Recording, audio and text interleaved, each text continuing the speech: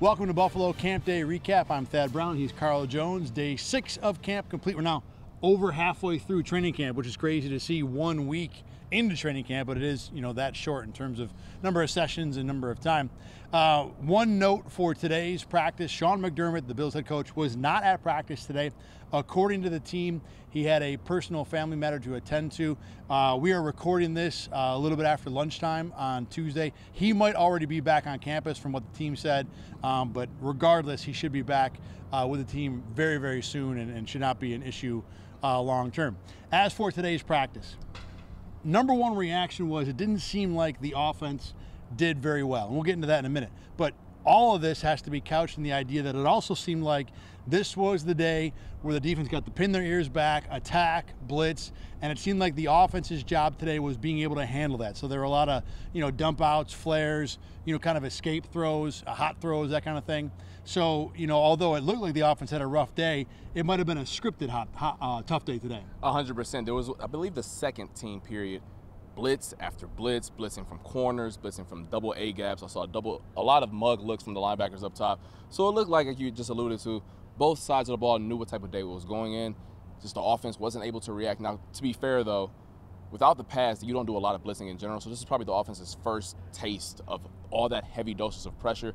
And it affected them. I mean, a lot of pre-snap penalties, which are probably getting out a little bit earlier because there's a guy blitzing, the receiver. It just wasn't a clean day for the offense. A lot of mental miscues, and the defense took advantage of that. So I got to give them their flowers for a very, very dominant day from my perspective. Yeah, and let's not sit here and excuse everything the offense did. Like you said, the pre-snap penalties, no one will allow in any situation. And, you can tell Josh Allen, very beginning of the second team session, was visibly frustrated at one point because the pressure was getting to him. I think a lot of credit across the defensive line. I saw Ed Oliver in the backfield. Leonard Floyd had a decent day. Daquan Jones doing good things. Greg Rousseau some push. So, it really didn't matter. And again, that might have to do with the fact that everybody was blitzing. But it was overall a very, attack-oriented day for the defense, and offense disappointed. Now, even though that was the case, they did a rebound later on. We're going to get to Gabe Davis's day in a little while.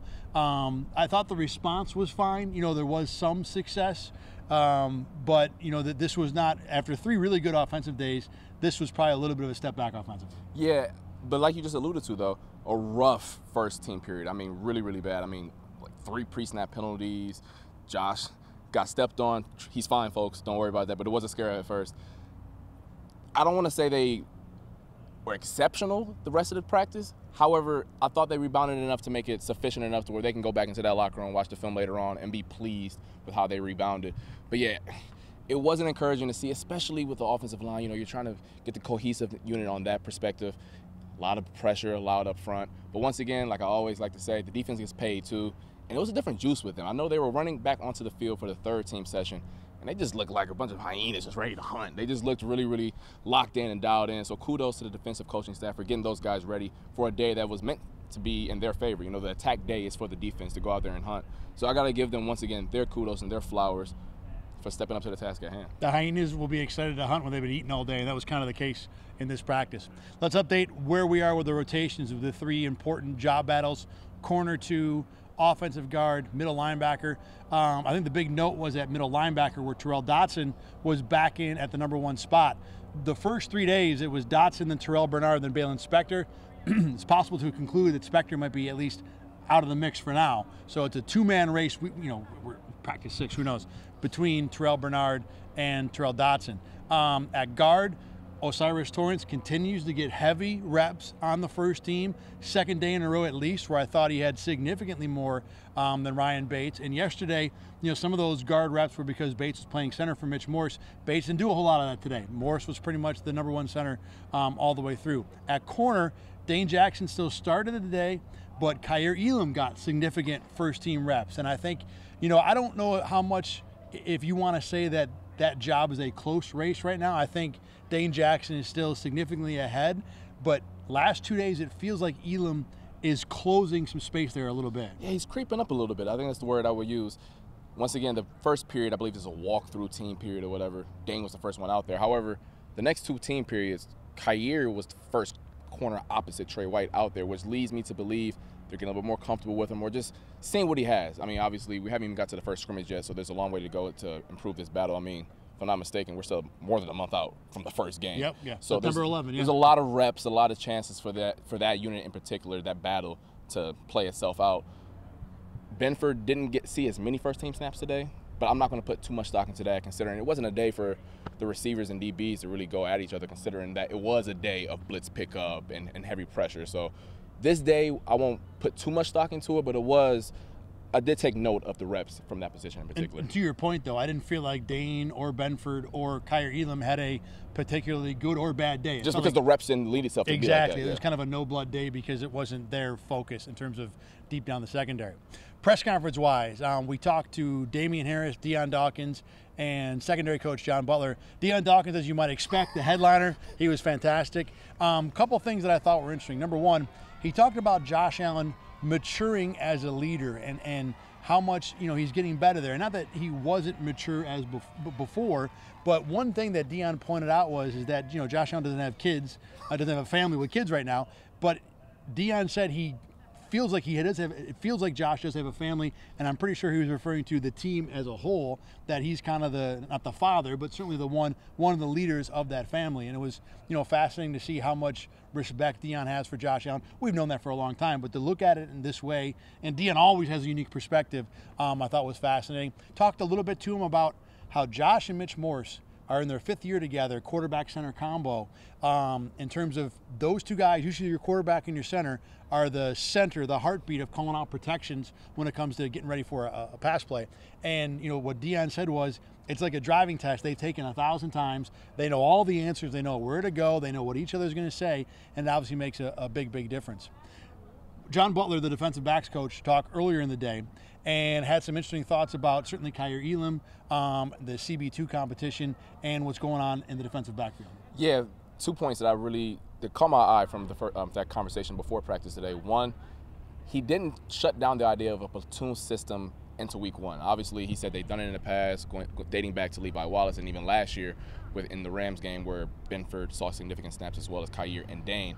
Having said that, I don't know if any coach would want that to be the ideal scenario. However, if no guy separates himself, that just may be the scenario for the first quarter of the season, so to speak. But outside of that, he talked about the different skill sets they have, and from the outside perspective, it kind of crystallizes what we felt. We all know that Kyer Elam was this freak athlete drafted to play well at the line of scrimmage, and Butler said that. He was like, yeah, he's really good at the line of scrimmage. We need to continue to hone his skills away from the line of scrimmage. He said Dane Jackson gives you a little bit of both the best worlds up there, backpedaling and stuff of that nature, but he's experienced. He has the most experience of those 3 guys. And then also when he talked about Benford, he said that at this point, the Villanova thing is out the picture. Like being a small school guy, he said right now he's a really aggressive, heady guy. He don't want to call him a veteran, but he very smart player. I think is this word that he describes. And he's also, once again, can play up at the line of scrimmage and off as well. He said 3 different players, 3 different unique skill sets.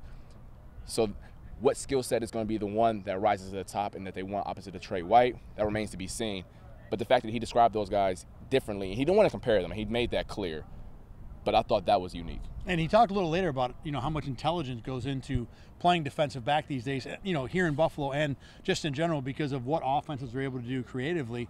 And in Buffalo, we've talked and heard about how this scheme is a little better fit for Christian Benford because he played it before, not so much for Kyer Elam. And I think it maybe crystallizes a little better the learning curve and the amount that a guy like Kyer Elam needs to adjust and educate himself on before he can be totally comfortable and successful in the system, which might, explain, and we talked about this a million times, why he struggled so much last year. Just think about it from this perspective. Someone like Kyer, who comes from a man system in college, I literally only have to worry about one guy every single snap.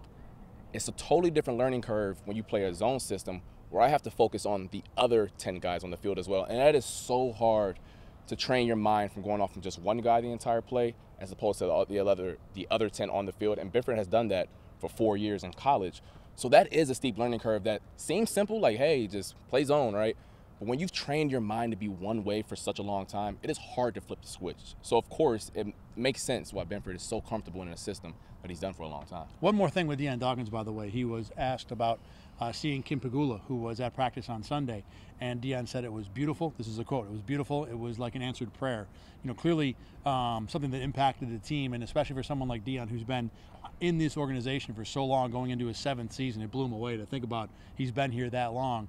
To be able to see Kim Pegula improving and getting better, you know, there's a connection between the ownership and the long-term core guys that makes it important for something like that to happen, and for these guys to be able to see it happen, you know, a little bit, at least for one day, right in front of their eyes. All right, time to hand out some turkey burgers, and this was a big turkey burger day. There were some guys, we had turkey burgers ourselves today, by the way, about time. They were fantastic. There were 2 or 3 guys today that really had standout performances. I'm going to go first with a guy who's maybe a little lesser on the list, but one that will be of more interest to local fans, Kingsley Jonathan, the Syracuse grad. Specifically, the offensive line, defensive line has a drill where they go 2-on-2 rushing. Nothing else going on, no quarterbacks, receivers, just pass rush, pass blocking, and he had 3 reps, including one against Ryan Bates and Spencer Brown, where I thought not only did he win, but he won, you know, fairly impressively. And this is a guy that was on, you know, a closer to the roster border than you would have thought of last year on a team where they've got so many high asset edge rushers already on the team. You know, I really haven't noticed him much before today, but today I thought he had a pretty solid day, especially that one drill. Love to see that, especially when you are fighting for a spot, and who knows what happens above him on the depth chart with all the guys they have above him. Having said that, you can only control what you can control, so the fact that he can do that is impressive. And Boogie Basham and Greg Rousseau both had extensive reps at defensive tackle today. Doesn't mean that that's going to open a spot for another edge, but, you know, they are moving those guys around quite a bit. Control what you can control at this point.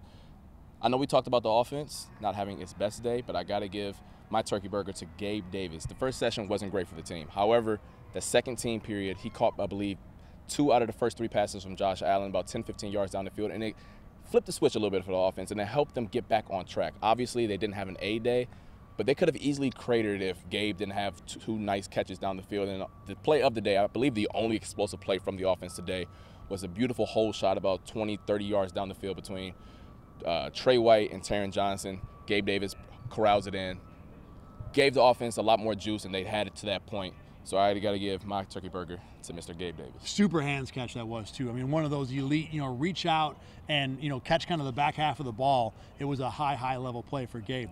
My second turkey burger, Matt Milano. And, you know, he's a great blitzer. I'm sure if I went back through the film of practice, we'd see him blowing in. I wasn't really watching the linebackers, more watching D-line, O-line today. But he had one play where he was required to cover Dalton Kincaid down the sideline on a fade and just stuck on him like glue. Josh Allen still tried to throw the pass, you know, give Kincaid a chance to go up and get it. Milano on him the whole way, got the hand up at the end, never had to turn around. Timing was good, technique was good. It just showed, I mean, this is a guy who was a first-team All-Pro last year. That was a first-team All-Pro play. Granted, Kincaid hasn't done a single thing in the NFL yet, but everything we've seen so far, and he's a first-round pick, indicates this is probably a high-level talent, and Milano basically erased him on the play. The fact that a linebacker can do that is very impressive. Yeah. Linebackers aren't supposed to be able to be that composed down the field. They're supposed to panic or draw penalties in that regard. So that was encouraging. It was right in front of us, so it was so beautiful to see that. For mine, stay on the defensive side of the ball. Cam Lewis had a day. Third team session, Latavius Murray, big boy, right? Oh, biggest guy, biggest running back in the team by a lot. Cam Lewis didn't care. Now, they're not hitting, they're not tackling, but it was a nice little thud that, you know. It's a little more than a thud. He probably wouldn't have crossed the line on that hit. No one minded, but yeah. Latavius ended up on the ground, that's all I'm going to say. Yeah. And that was good to see. Got the defense a little juice right in front of the defensive sideline. And then later on in practice, Khalil Shakir, right down the seam, Josh Allen tried to get him on the deep ball. Cam Lewis came in and broke it up at the last second. He had a couple other plays and one-on-ones where he got a PBU.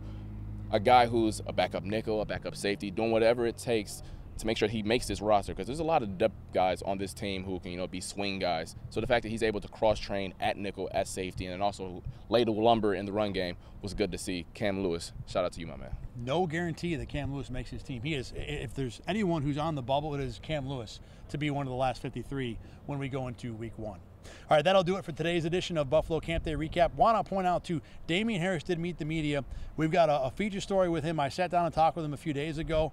Fantastic guy. I mean, just the type of person that when you talk to him, you feel better about yourself and life afterward. And look, it's not an accident. This is the way that Damian Harris lives his life. He grew up with a single mom who did everything for him, was a heck of an inspiration. Now he wants to be an inspiration for everyone else. So please go to Rochester First, find that story. You will be thankful you did. It's a great guy to talk to, and hopefully a great encapsulation of who he is. We'll have more from Buffalo Bills training camp on Thursday. Next practice session will be then. We'll have another edition of Buffalo Camp Day Recap, as always, right here at RochesterFirst.com and on Spotify in podcast form. For Carl Jones, I'm Thad Brown. Thanks for watching and listening. We'll see you again on Thursday.